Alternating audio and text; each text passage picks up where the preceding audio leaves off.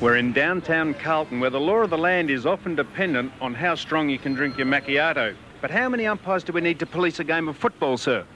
4 at least, I reckon. 4. Yes, it's a rough game, and I think the players need to be kept in check.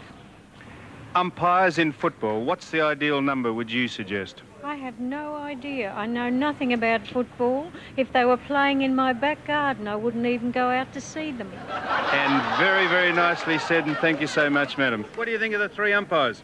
What I think of 3 umpires? Yeah, it's good because these days it's brutalist and everything, you know. You need to have 3 umpires. Because it's brutals? Yeah, it's good for footy, you know. If you don't have 3 umpires, then anything can happen. That's right, anything, yeah. Excuse me, sir. 3 umpires, what do you think of them? Oh, the umpires are bloody hopeless. I don't care how many you put on the ground. They're a disgrace. Really? Yeah, they just make the most worst decisions. Always against our side. It's pathetic. I follow football, something. How'd you know I wanted to ask you about football? I wanted to ask you about your sex life. Oh, well, now he's coming back. This could take a while. Excuse me, sir. Are you currently reading the umpire's manual? No, I'm reading The Republic by Plato. Good God.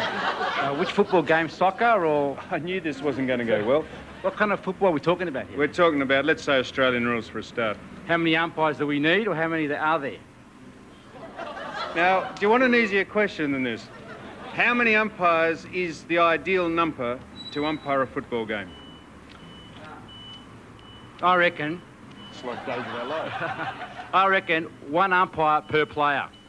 That way we can't get any mistakes. What actually was Plato on about as a matter of interest? Justice. Whether a just man does better than an unjust man. Ah, well, this could be the umpire's manual. Well, it could be. I'd hope they'd base it on something. Thank you very much. Well, Sam Newman, the philosopher there.